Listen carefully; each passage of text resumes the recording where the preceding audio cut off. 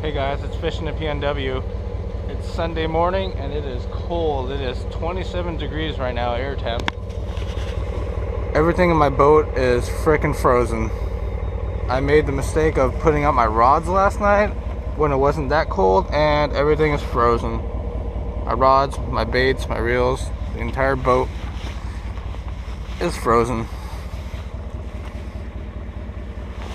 We're gonna go out looking for some largemouth or smallmouth today, and hopefully we'll be able to find something on my new graphs, and hopefully side imaging will pay off. All right, we'll get back to you.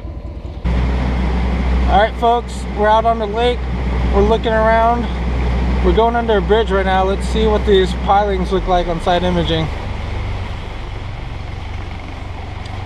Oh wow, look how clear that is. That is amazingly clear detail. Look at that. Oh, you can see the individual pilings right there. 1, 2, 3, 4. That is awesome.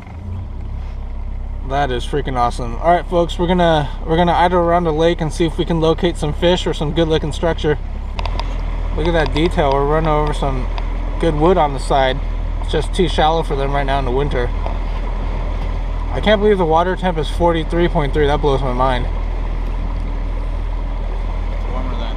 Yeah, I thought it was gonna be 30, high 30s. Look at that detail, folks. Humminbird mega imaging. Coming up on a little bit of hard bottom on the right. Yep. This is probably a good spawning area. Look at all this rock. Alright, folks, we're calling it a day on Stilicum. Didn't get any fish. We ran over some cool stuff. Lake's a lot shallower than I thought. We found some surprisingly warm water because apparently there are underwater springs here, but we're gonna pack up and go to another lake. At least you guys got to see some cool side imaging shots. All right, folks, it got sunny. We switched lakes. Hopefully we can at least catch a perch, but that's gonna be last resort. We're gonna try to get a smallmouth, so we'll see what happens. Where should we start?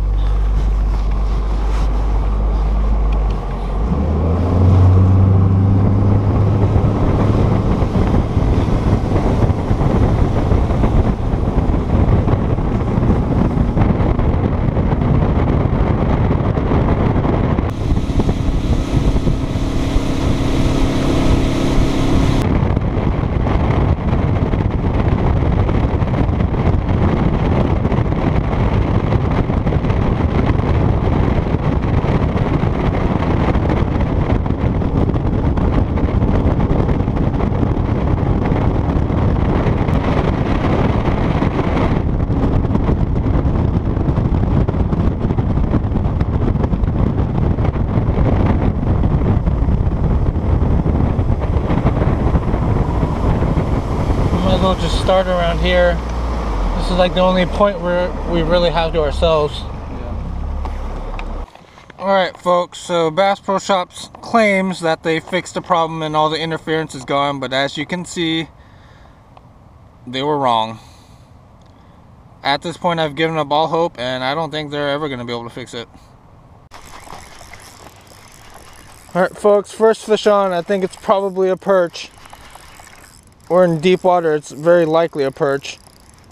Oh, that's a big perch. Oh, that's a massive perch.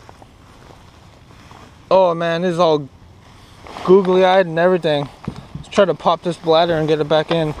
It's air bladder.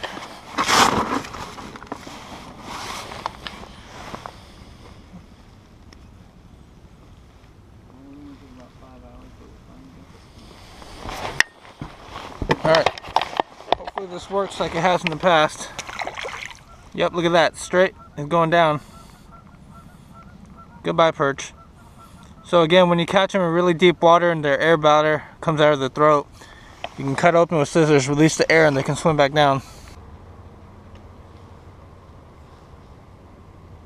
Fish on.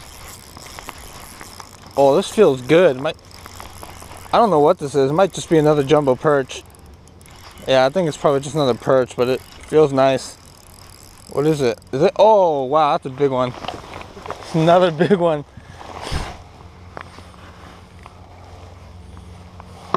Oh, well, his bladder didn't come out. I wonder if his air bladder didn't. I wonder if it'll come down.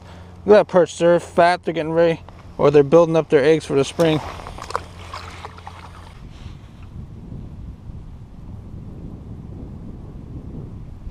Fish on. Oh, this feels, they feel huge at first. Oh, this one's actually pulling. It's probably another jumbo perch. What is it? Yep, another nice one.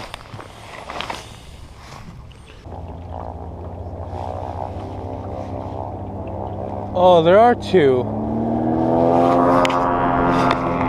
Check it out, folks. The seaplane is about to launch.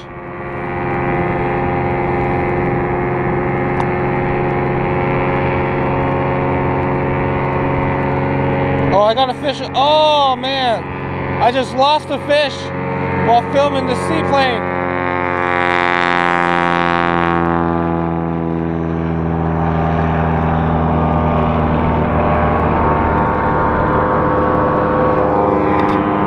Here comes number two.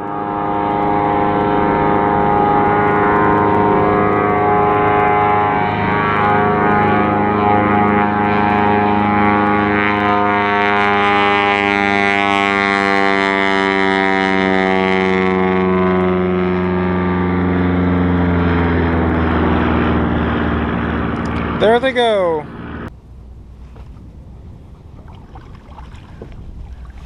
Ooh, this feels good.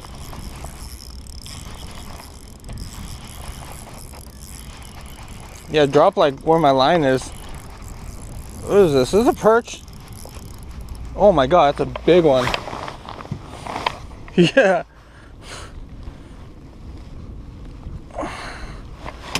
Alright, perch number 4 for me. Look how fat these fish are. Alright, so 4 perch so far. Let's talk about the gear we're using.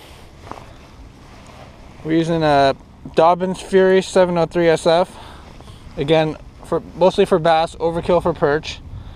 Using the Shimano Stradic CI4 Plus 3000 FA. And the way we're feeling these really light bites in such deep water between 70 and 80 feet, it's because I'm using braid to a leader. Let's get the leader off there.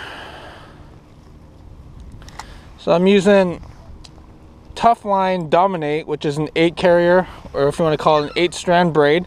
It's really smooth, it goes through the guides nicely. It's not really noisy like a 6 strand or a 4 strand braid.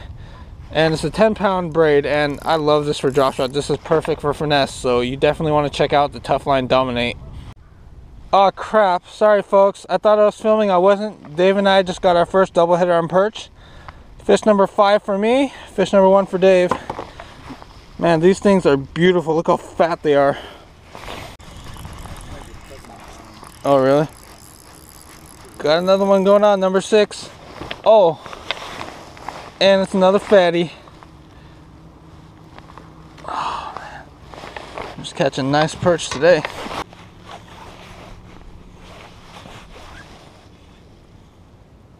Oh, that was a crazy bite. Fish number 7 for me. Is this a giant perch? Because this feels big. Oh man, this is another jumbo. Oh my gosh, this fish bit so hard. Jumbos for days.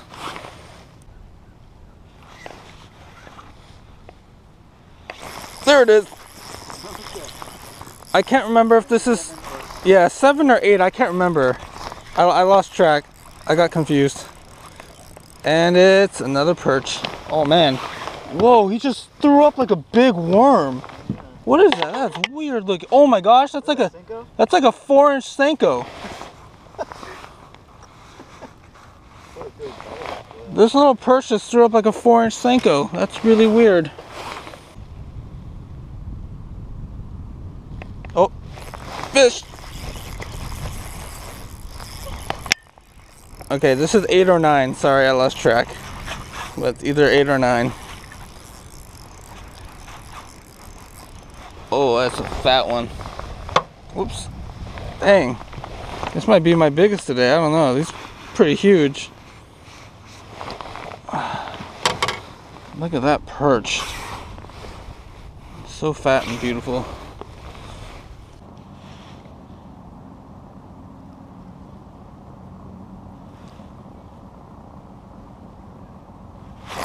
fish on. Oh no, it came off. Oh wait, it's still on. Oh, it's a trout. That's a big trout. He started swimming straight up, so I couldn't tell. I thought he popped off. Where's my pliers? Dude, I saw the color of it. I thought it was a bass almost. So green. Yeah, this trout is going crazy.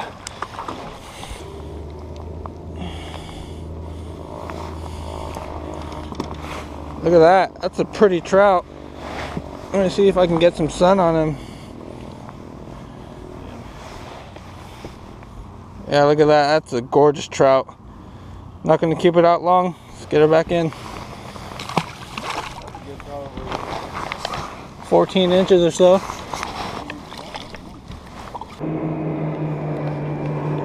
That is the weirdest boat ever. It looks like a car, and the rear tires are what's spinning and driving the thing.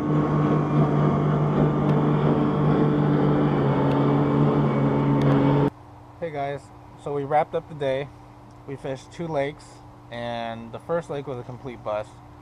From what I'm hearing now, there was a big bloom, you know, last fall and summer that killed off a lot of fish, but who knows if that had anything to do with it. But the first lake, we went out, we idled around, we side imaged, we tried to find good areas to fish, and spent a couple hours doing that, and we didn't get any bites. We marked a couple of things that could have been fish, but we couldn't get them to bite. And as you saw, or as we mentioned in the video, we saw water temps get as high as 48 degrees, which is insane.